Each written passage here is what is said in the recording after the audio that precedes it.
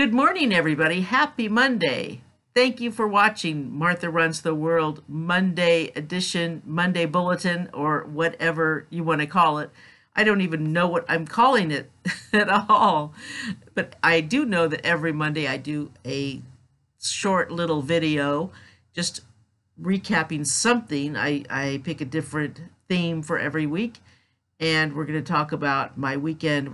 We're going to talk about my Saturday of this weekend. Just a real short review and why I'm really excited about it. I had a great weekend, really fabulous weekend. I volunteered at the first real race for Coastal Trail Runs. So races are back, people. They are back. Woohoo! And I am so excited. Yes. Finally, we get to see each other in person. Us runners have been waiting so long. I mean, I like being by myself, and I'm a pretty solitary person, but even I miss being around other people, especially at races. I miss being with my fellow runners. I miss the company of being in races, and I just miss the whole atmosphere of a trail race. Trail races are just so much fun to be around. So I decided, well, I can't run, obviously, until after my surgery, when I get my bionic hip in October, but I can volunteer, at least today, or at least now, before it gets too bad.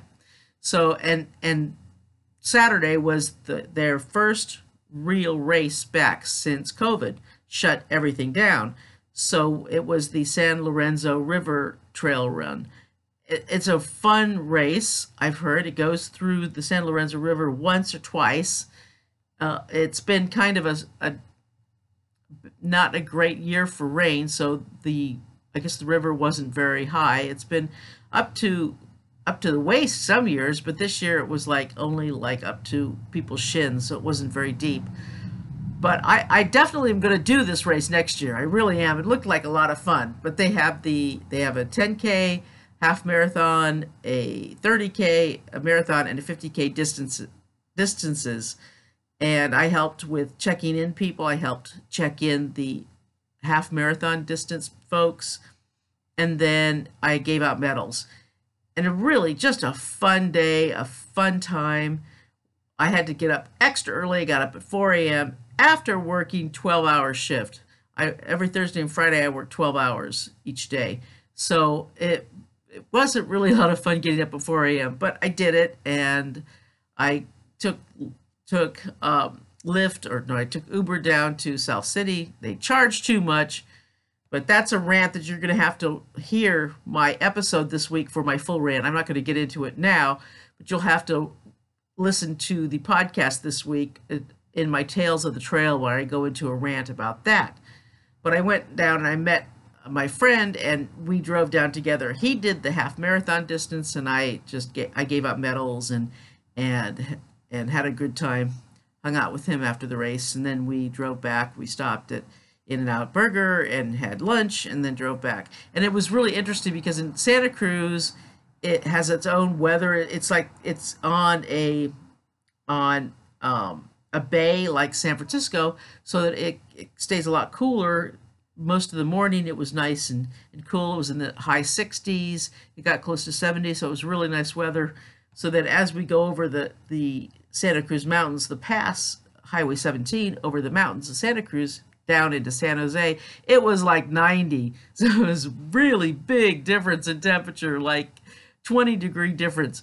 So it was kind of nice being in the lower, cooler temperatures. It was the perfect degree. It was like 68 degrees, which is like the perfect temperature for running. So the runners had really good days. I think the half marathon times, they got new PRs, and I think the 30K, I think he missed PRing it by like a minute.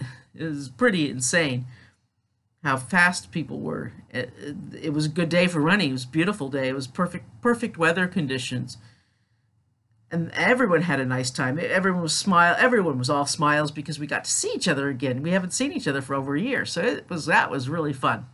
So I'm glad I was a part of it. So please sign up for races, even if you're out of shape, even if you're not not ready, sign up for a 5K, a 10K, whatever you can. And if you don't want to run, volunteer, because I'll tell you, they could have used a lot more volunteers at San Lorenzo yesterday.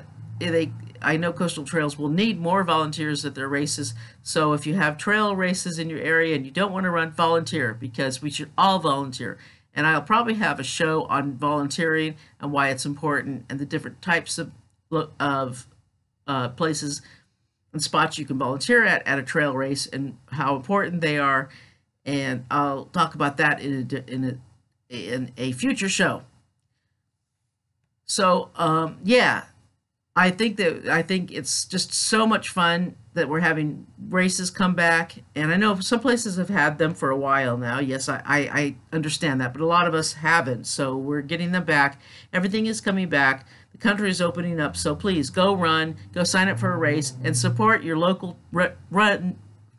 and support your local race companies. And check out the show this week. A new episode airs tomorrow. It features Miriam Gilbert, who has a really interesting story to tell. She's an ultra runner, and she also suffers from B12 deficiency. And you don't want to miss that. You really, really want to listen to that. And until then, have great runs. Talk to you soon.